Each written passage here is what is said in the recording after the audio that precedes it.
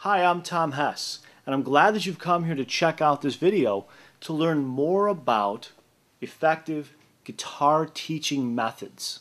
Now, if you've been teaching guitar for any length of time and have some good experience doing it, then you probably already understand that a single method of teaching guitar, no matter how good that method is just simply not going to help you to reach and connect with all the students that you have. You probably have found, if you've done this before, that some of your students are going to respond very well and get a lot of good value and results and make a lot of progress under that single method, but other students just aren't going to get that same result. They're not going to get that same benefit. They're not going to make that same connection, not only with the method that you're using, but also with you personally as a teacher. So what I'm going to encourage you to do is to see your teaching and the teaching methods that you use as small component parts in each of the areas or challenges that your students are likely to have. Okay, so let me give you some examples. Let's say that you've got a student or a set of students that need to learn some music theory concepts, okay? And you may have one method to explain the circle of fifths or how, what chords fit into what keys or something like that. What you need to do is have 3 or 4 different methods to explain that same concept. Okay, now what I'm going to encourage you to do is, as you're teaching music theory concepts or whatever, make notes as you do it and see where some students respond well and where they seem to not respond. What's causing them to either not understand it, what's causing them to not implement it or apply it, or what's causing them, in your mind, to not even be interested in the topic that you're discussing. These are very important things. If you keep a file on each one of the major areas that you're teaching in, whether it's music theory or some specific guitar technique or songwriting or ear training or just general inspiration and creativity and commitment and enthusiasm and dedication from your students, if you keep files in those areas and you just make notes to yourself, what's going to happen is you're going to build a database of problems or a database of challenges that you encounter over and over and over again on a reoccurring basis with students that you teach. Now what that's going to do is it's going to give you some really good clarity on why or where students aren't getting that connection. They're not making the breakthrough. They're not grasping what's going on or even being committed or interested in what's going on. Once you collect that data, it gets much easier for you to start thinking about, okay, in this music theory concept, these 3 problems keep recurring over and over. Not always with the same students, but with different students. That's where you want to start building 2 or 3 or 4 different strategies to teach that one component. Okay, and what I would invite you to do is document that process for yourself. It doesn't have to be, word for word, a whole script of what you're going to say to your students, but just have a basic outline.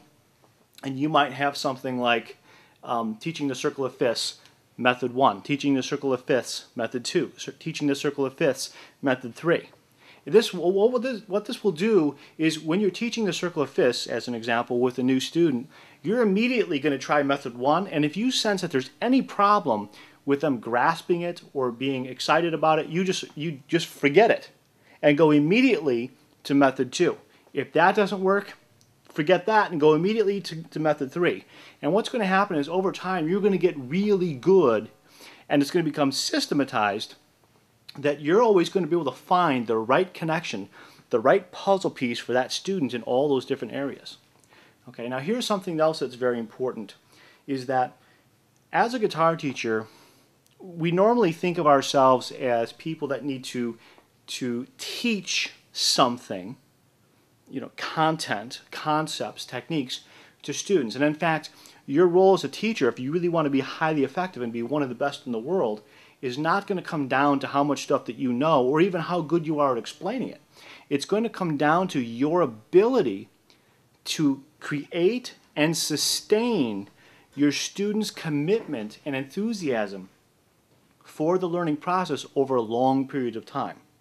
Okay, so even if you're not a very experienced teacher, or even if you're not even a very good teacher, if you can get excellent at inspiring and encouraging students to stay motivated for long periods of time, those students are going to make massive progress and get massive results out of you, even if, like I said, even if you're not even very good at explaining stuff. When they leave your lesson and they go home for that week, they're going to be on fire to practice. They're going to be on fire to study and commit to the whole process. This is so important. In fact, this has been one of the very keys to my success at training countless numbers of guitar players to become excellent virtuoso or professional guitar players as they progressed. It wasn't necessarily that I was so great, although I do think I'm pretty good if I do say so myself. It really wasn't that. It really was my ability to get into their minds and hearts and get them motivated for a long period of time. That was the big key. Now, how do you do that? How do you get there?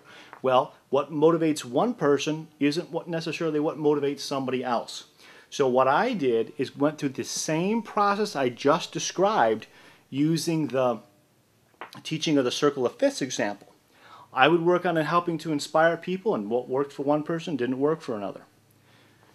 So what I did was I document the process and have a different method. I have 3 or 4 or 5 or 6 different methods that I would use, and if this didn't work, I would immediately go to this. If that didn't work, I immediately go to that.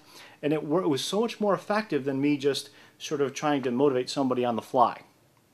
All right, now where am I going with all of this stuff that I'm talking about?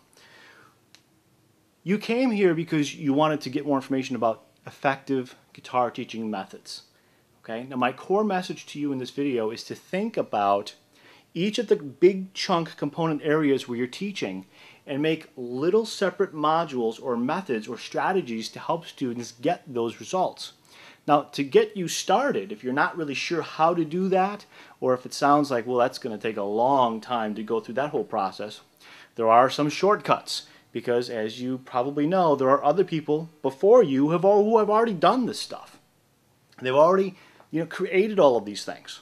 Okay, I've made a whole career out of doing this. All right, what I'm going to do is invite you to come to my website. I'm not selling anything to you here. I've got some free online resources, mainly some self-assessments that you can take. And you come and you take these assessments, and you're going to discover, simply by just the questions that I'm asking you, you're going to discover some things that you probably had never thought of before, or at least not thought of it in the same way before.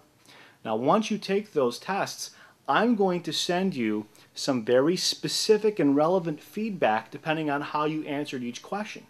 And in that feedback, there's going to be some very specific things that you can apply and implement in a very, very short period of time. Okay, these are not big theoretical concepts that are going to take you months or years to apply.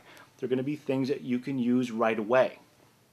In addition to that, I'm going to give you some very good feedback, some video resources for you as well on some highly effective guitar teaching methods and models that I've used to make well into multiple 6 figures annual income every single year.